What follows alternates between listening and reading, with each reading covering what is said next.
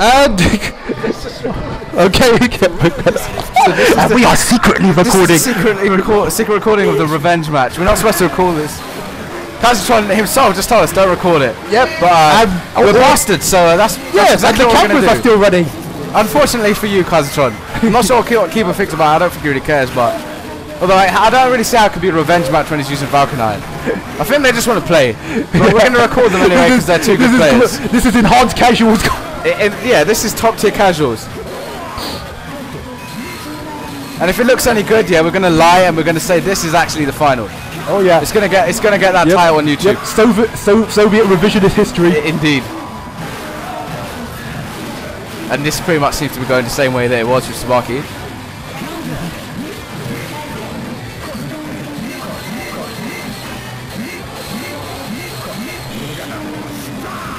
But I'm guessing Valkenhayn still has quite high damage output. Not really. Not really.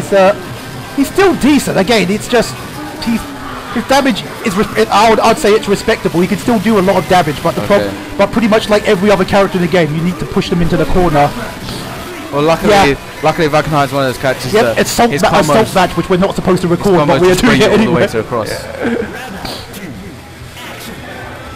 Although in truth, both of these characters can bring you all the way to the corner in a combo. So, well, the common theme is what separates the S tiers from a lot of A tiers, because there's a lot of A tier characters, is how well you carry them into the corner and how well you can keep them. Evidently, Makoto can do it. Noelle can do whatever hell she likes. Once, yes. Just press a button and then get 5k.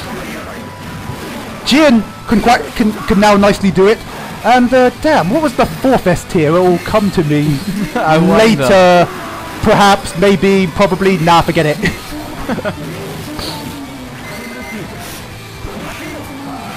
Well, I know that Firei's as a Jin player, he hasn't used him in quite some time, but now that he's improved, I'm guessing he'll pick him up again. We'll get a rest from this stupid Noelle.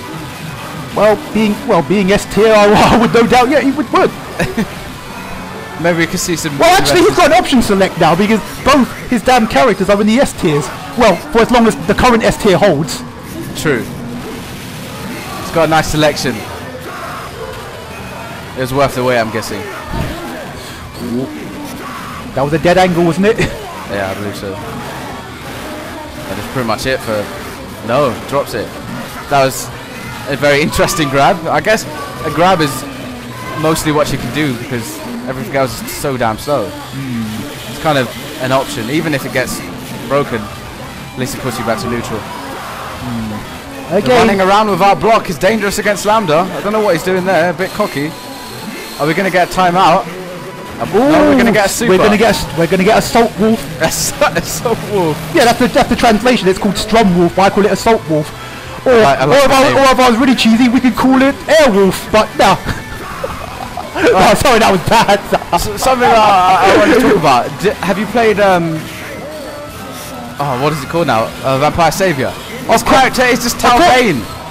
Dude, I am the oldest person in this. Well, actually, no, I'm not. Shouts to Simeon, who should be on the camera. He's actually the oldest person in this room. But of course, I have bloody played the game, mate. The guy is just Talbane. Yeah, no shit. There's no shame.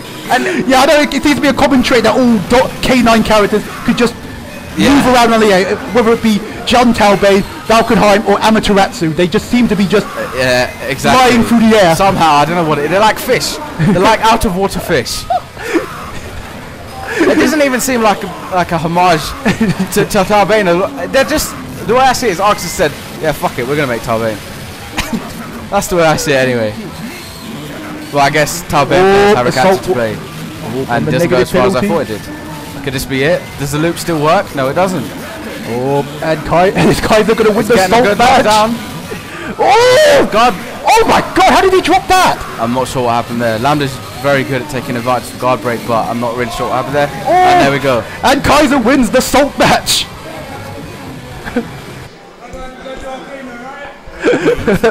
Well done. Great salt match. I'm General Skirmish signing off, and that's Kaymon. Over and out.